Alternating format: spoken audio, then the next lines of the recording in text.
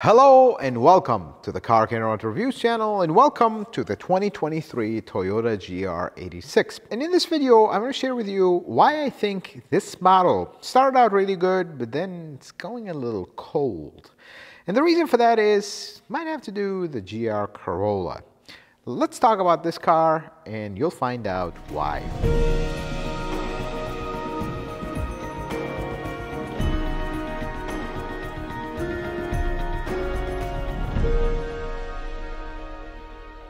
Let's take a look under the hood of the 2023 Toyota GR86. Now, there's something very interesting when you open the hood and you look at it. To me, it brings old nightmares from the days of the valve spring recall of the Scion FRS. But to everybody else, this is an internal joke, by the way. Toyota D4S Boxer Subaru. This right there basically tells you how this collaboration went.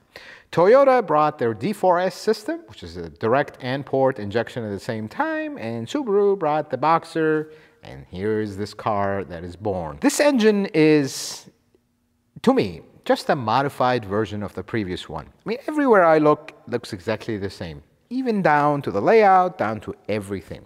Now, they do a lot of changes on the inside, and some of them are actual improvements that make sense. This engine is the TA24D. Now, Subaru did use variable versions of this engine in their other models, did not have the D4S, hence the D. Those versions will be turbocharged and they will only have direct injection. So I suppose this engine has the upper hand when it has both direct and port injection at the same time. A relatively reliable system from Toyota, although the earlier versions in this engine did make a lot of noise, and this one is no exception. Extremely loud system in this, and the installation, even though they put a lot of covers and whatnot, it is very lackluster. That's the word I'm going to use here. So this engine, basically, they solved a few problems and they created a few ones. That is my best assessment of this engine. So in the previous engine, and if you've worked on Boxers before, splitting the cylinder block was a nightmare.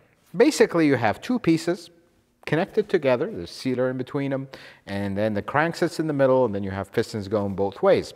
Well, in the previous engine, in the TA20, you could actually remove the pistons and expose the rod bearings, which is super common to go, without splitting the case. Well, in this engine, they decided that was too easy. They wanted to make it more complicated, so they decided to change the complete design of the crank and the rods, where the rods are no longer serviceable.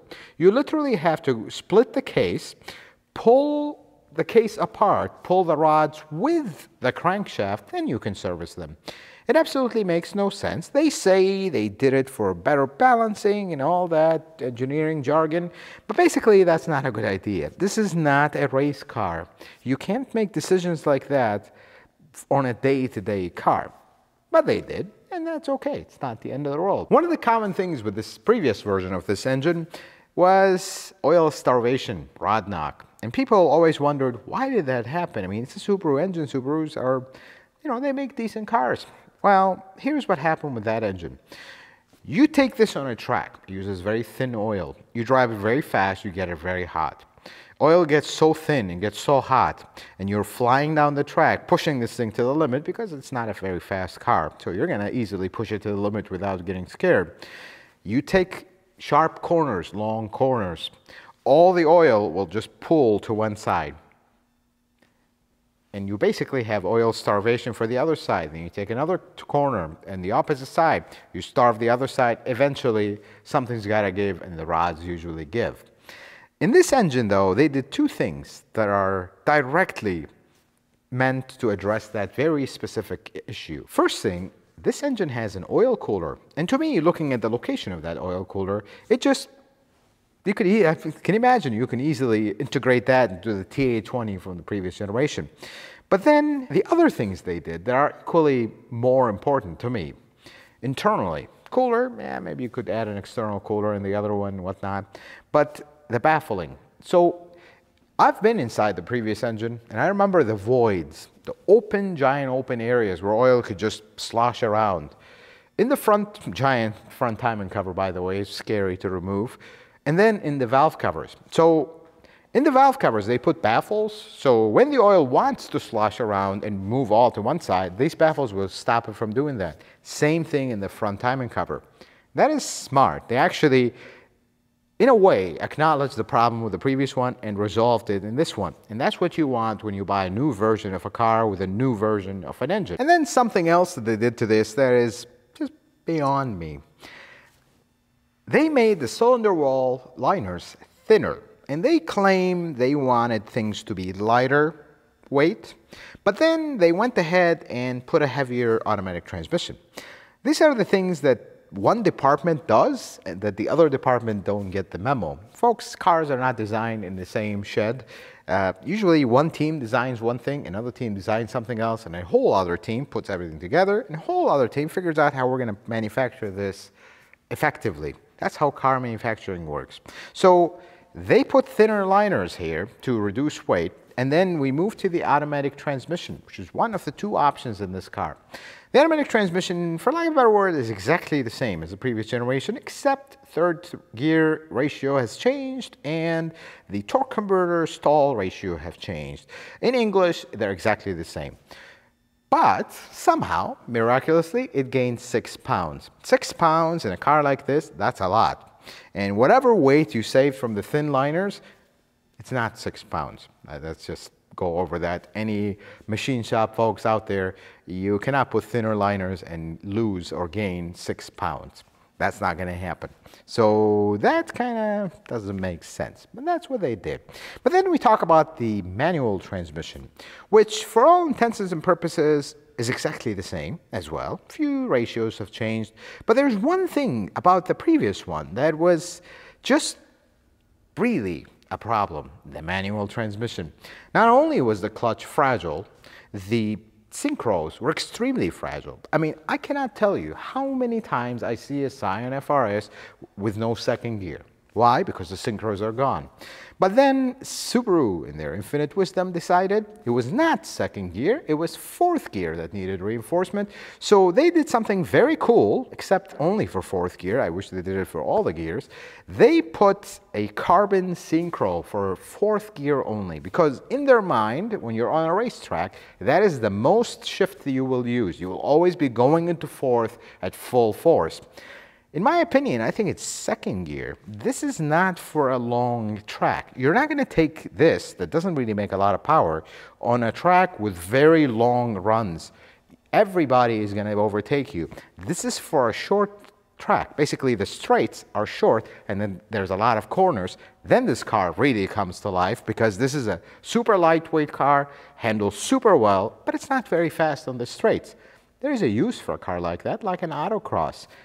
Well, that fourth gear goes out of play in this case. So that kind of defeats the purpose of reinforcing fourth gear. I don't get it.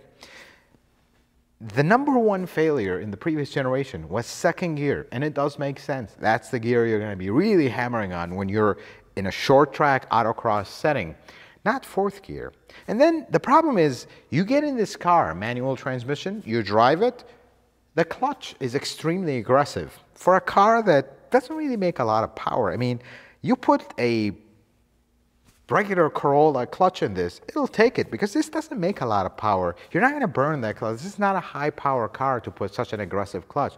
The clutch is super aggressive in this. And then the transmission. Very, very clunky, exactly like the FRS. The ships are very notchy and just not smooth. But then you get to fourth gear, buttery smooth. It's just a reminder of, hey, we could have made this good, but we decided not to. We just fourth gear. Absolutely makes no sense. And this is the part where this really starts to show its ugly face.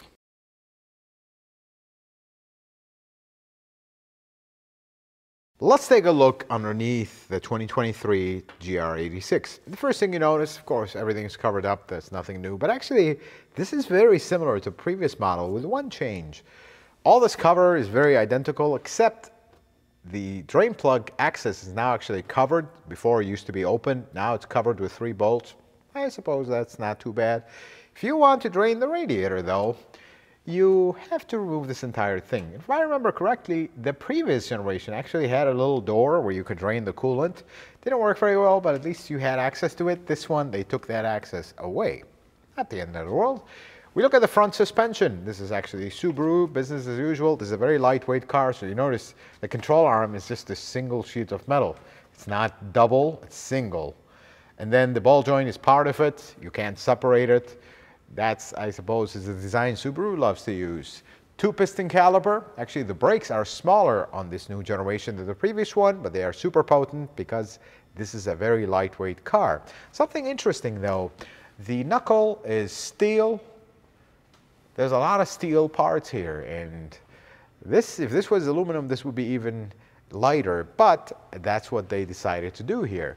As we make our way back, this cover is actually identical to the previous generation. You got a catalytic converter. This is actually the cleanup catalytic converter, not the main one. This cover is very identical, very flimsy, loves to fall off, so be careful. And this actually makes a difference in the noise level, so if this does fall off, remember to replace it. As we make our way back, everything is well covered. However, the tunnel is just wide open. There is no covering here, nothing. And the sealer application, I guess, we just have a few spots that don't look too nice.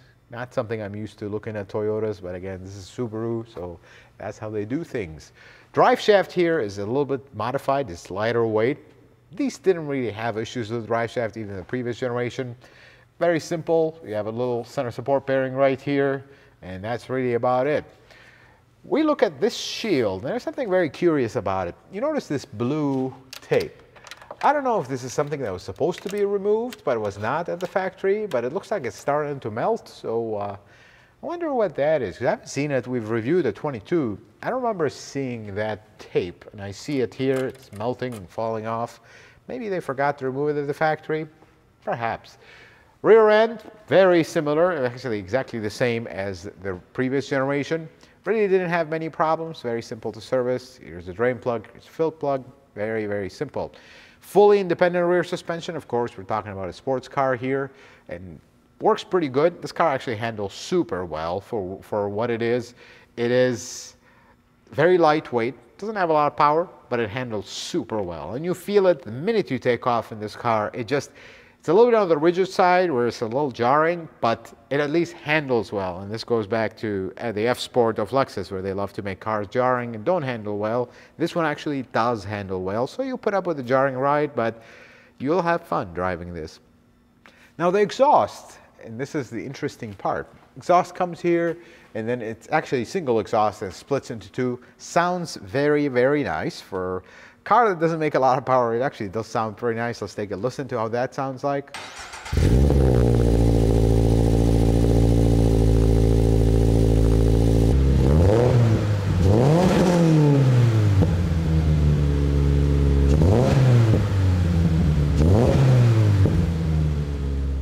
Does sound pretty good, especially when it's cold. I wish it had some kind of cutoff, a switch or whatnot, but it does sound pretty loud when it's cold, actually.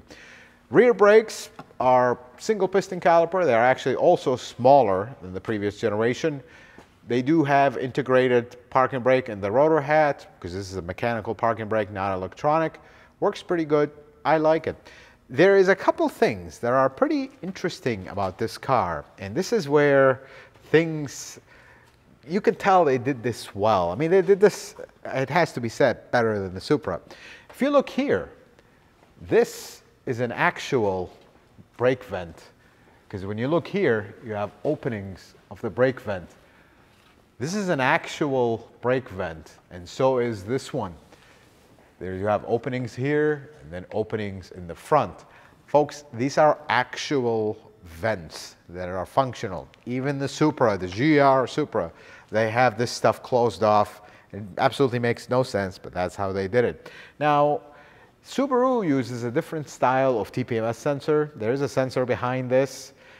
It's rubber, so I'm assuming it is two-piece TPMS sensor, which is good. Unlike Toyota, occasionally will still use the old style where it's one piece. This one over is two-piece, which is nice.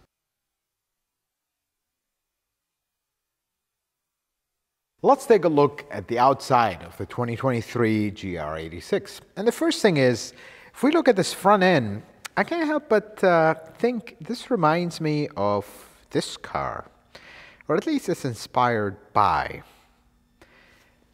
Nonetheless, it is a pretty good looking car. It's actually inspired by the Jaguar F-Type. It's a pretty good looking car. One thing I love about the look of this car, it looks more mature. The previous one felt like it had aftermarket accessories on it, and that's how it had that look. This one looks right, looks the part. It is pretty nice. You look at, of course, the GR badge right here. Very, very proud and pronounced in the front. Looks pretty cool. And then we look at this deal, which is really nice when you're driving. So you have a high part here, then it dips down. Same thing on the other side. When you're driving, you can actually see those, and they almost look like two muscles sticking out. Looks pretty cool. I really like how this looks. Headlights are adaptive. So basically, the lens of the headlight has a motor that turns it as you turn. Pretty cool. It's really something I wish every car has. Makes lighting extremely good in these. Then as we wrap around the side at the top is pretty featureless. It's just straight, nothing really about it. I do like these wheels. I think they look really nice, especially with the silver color. Then we have a small accessory right next to the wheel. This is an addition. This is an accessory that says Big GR here in non-color. It kind of emphasizes this vent, which is an actual vent that works, as we looked at when we looked underneath it. Pretty cool. This is interesting, I suppose, the small little touches. As we walk around, there's one visual thing on the side that I really like. If you look in this area, you have this dip and then this little fin that sticks out. It looks super cool. I really like how that looks. It looks proper. It looks nice. It's the little touches that look nice. And then, of course, we have the compliance flap. Pretty big, and yeah. If you don't know what the compliance flap is, in the US, certain cars require that their wheel do not stick out from the car a certain amount. So when they do have this little compliance flap. That's just what they did. Then we look at the back, and to me, the back really looks good. I mean, in the previous model, it looks like it was an aftermarket taillight. Just didn't look right. But in this, it just looks proper. Looks really nice. I really think this is a really nice back end. It looks very nice. Now, of course, we have the GR written here, then 86. I suppose that is nice. I like the fake. It is not really a continuous taillight, but it does have this black trim that runs across. Looks pretty cool. The fuel door has a very odd, interesting shape, but that's what they decided to do. It's a little, I don't know what to describe. What would you describe this shape as? Not really sure, but it's a pretty interesting shape. The spoiler over here, I think it looks pretty cool. It's not too big, but it's not too small. I mean, a car like this is a car, people's car. You want things like that to make you happier. But one thing absolutely doesn't match or fit this car is the shark fin. I feel like if it was not there, this would look better, because you have the wing and then you have this shark fin, which is a massive shark fin from a minivan. I don't think it looks good. And then you have the dip in the roof, and this kind of interrupts it. I don't think it looks very cool. But that's what manufacturers are doing these days. Now, there is something about the trunk, which is pretty cool. You do have a little button here to open it.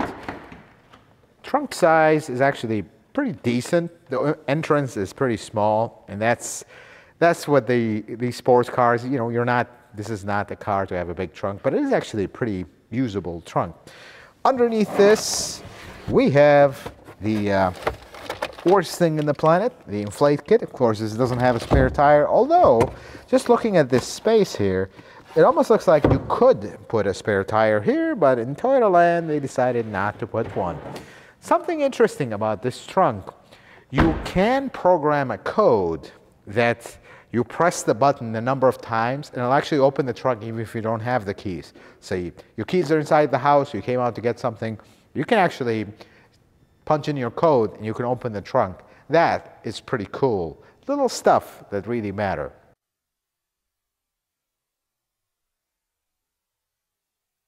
Let's take a look at the interior of the 2023 Toyota GR86. And there is a small theme here. And this is Something very interesting about cars.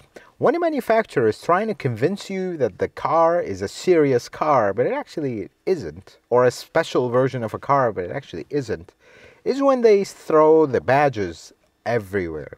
There's something, the minute you walk into this, GR, everywhere. The floor mats, GR. The steering wheel, GR. The start button, GR. And then just if that's not enough, as soon as you start the car, GR logo, and then you go to shift your shifter, it says GR on it. This is the problem with cars that supposedly are developed by their special division, but it actually isn't. I don't think this was really developed by GR, because if you get in a Corolla GR, the GR Corolla, that is really developed by them, because they don't put badges and visual things. They actually do changes, which this one did not get those changes. But let's get past that. Let's look at this interior. Comparing this to the previous generation, this is a massive improvement. I think things here are nice. They're not exotic in any way, shape, or form. This is not a luxury car in any way, shape, or form. But the materials are better, the fit finish is better. It doesn't feel extremely cheap like the previous one. This is not the quietest car in the world, but it is a lot quieter than the previous generation. And something about this car, this is a car you're going to actually drive daily and occasionally take it on a track. It'll be fun, take it to some back roads without exceeding the speed limits, because this is not a dangerous car to drive. So it is a nicer place to be, especially when you get into higher trims. It is really nice inside. Now, there are a few things that are interesting. There's nothing here Toyota. Everything is Subaru. And this is similar to the previous generation. That's not a bad thing. Subaru actually makes decent interiors. You start with the gauge. It's a couple screens. I don't really like screens. However, this one does have a few extra things. You have your G meter, which in a car like this does make sense. They put that in a Camry, it doesn't make sense. In this, it does make sense. You have a proper mechanical handbrake, and that's how it should be in a car like this. Shifter sits right in the middle. I think that the position of everything is right in this car. You sit in it, it feels right. Then you go in the center here, you have your radio, which is a Subaru radio, not a particularly good one. It's just kind of on the bad old school side. Doesn't really have wireless Apple CarPlay, does have it wired, but it works, I suppose. So it's the only thing that I actually really like about this screen. When you're driving this car and your hand's on the shifter, you're driving manual transmission, and your radio is on, you can literally skip the track without even moving your hand right on the screen. You don't even have to do it from the steering wheel. I think that is pretty cool. The position of it is forward, and that's nice. But more stuff, and this is where, you see, this is a car for a car guy, and these little touches, they make a difference. There is a row of switches here. Most of them are for the HVAC controls. They're like little toggles. They really look nice, and they fit. They just play the part.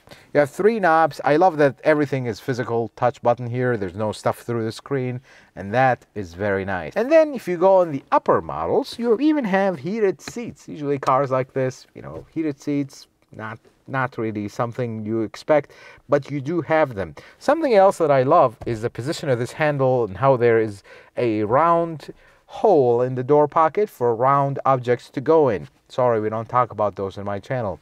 But I like how the overall design of this section of the door, the switches are slanted up towards you. There's not a lot of cars actually that have that, even sports cars. But this is a classic. It just gives it like a cockpit feel to it. So I like that. There's little touches that are nice. But then there are touches that are not nice.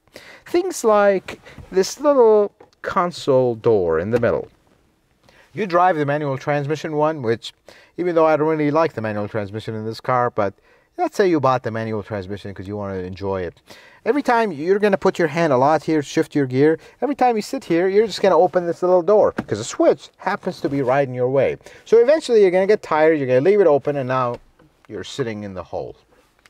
I wish they moved this button somewhere else, maybe on the side or something, but it's right in your way, so you're always going to be opening this. There's no way around it.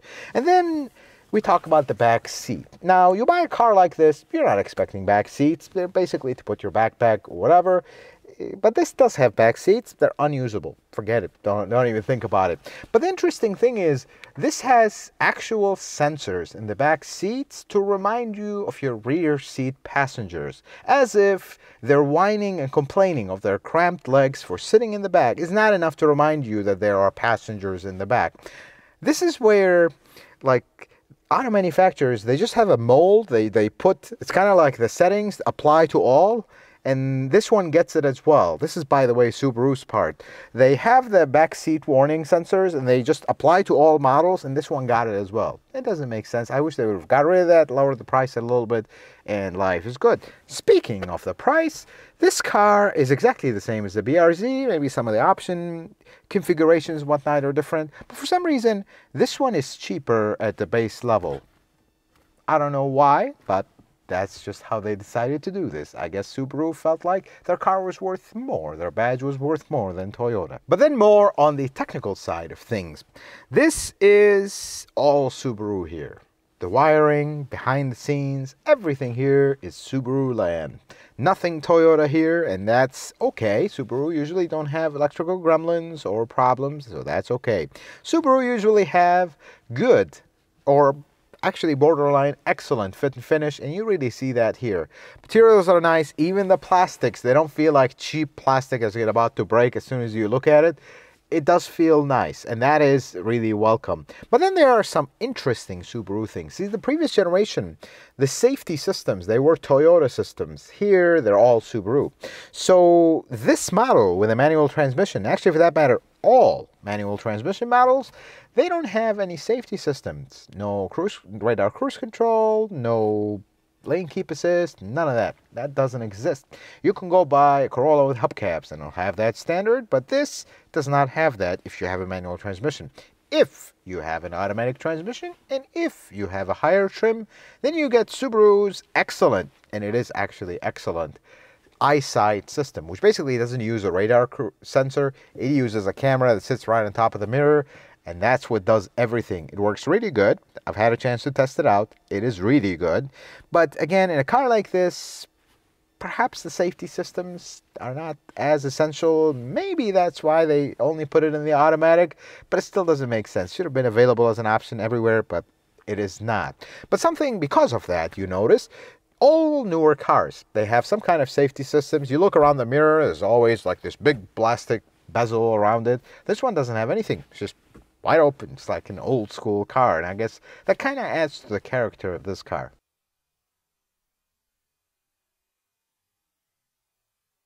Let's talk about some things I do not like about the GR86, and unfortunately there is plenty. The first thing I don't like about the GR86 is the GR Corolla. Why would anyone buy this when there is a GR Corolla? I understand the GR Corolla is more expensive, but it's also faster, more fun, original, and it has 4 doors. This is the problem when you have cars like this overshadowed by its bigger brother, or actually smaller brother. It depends how you look at it. Because when we look at this, let's talk about the manual transmission situation. This is a fun car. People will want to buy it in a manual transmission, yet it is not executed well. The clutch is too aggressive, the shifter is very hard, and then 4th gear is very smooth. You go to GR Corolla, everything is very well. And then the whole GR thing. This is a Subaru with a fake GR badge. The GR Corolla is a proper GR car, ground up, all exclusive. There is hardly anything exclusive about this, folks. And then there is the biggest problem with this car that people really voice an opinion about, and they still don't want to address it. The car is simply underpowered. Now, I do disagree with some of the comments about it being underpowered. This is not meant to be your traffic light warrior. This is meant to be on your track warrior on a track that doesn't have long straights. Autocross. This handles super well. Why? Because it's super lightweight. It has adequate power for what it is to make it very fun without ruining your driving record, without you ending up in a ditch. However, if you're really uncareful, you can still end up in a ditch. This is still rear-wheel drive. But the problem is, they could have done better. They changed the engine completely to fix some stuff, ruin some other stuff, but they could have given this a little bit more power, maybe put a turbocharger, maybe take an engine out of a WRX and put it here, at least make a hot version of this, make this the Toyota 86, and then make a GR version of it, where you have a giant turbocharged engine that makes 300 plus horsepower, and now we're talking. But they didn't. And instead, for 2023, you have the fake GR Special, a 10th anniversary. Like, anybody really cares about the 10th anniversary of the Scion FRS. We have a 10th anniversary version with its own special paint and special decals and special bolt-on exhaust. They're going at this the same way they did the TRD Camry. Makes absolutely no sense, and this, unfortunately, in my opinion, is what's going to make this car, which I think they really updated some things and they started heading the right way, it's going to make it die out, just like many other sports cars died out because the manufacturers simply decided, we're not going to put too much time and effort into it. Case in point right here.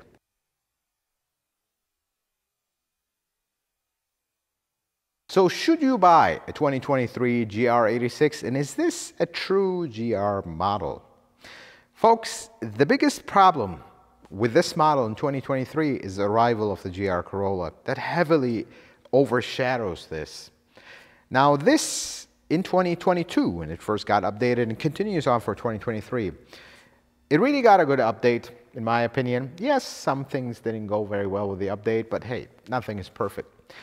They really did well with the update. Things are more mature, it looks better, drives better, doesn't have as much power still, transmission is still clunky, but overall it was an improvement.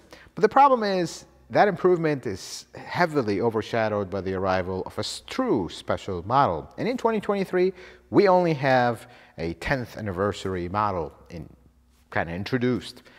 Not hardly the special edition of this. It just has some stickers, special color, and some cutback exhaust.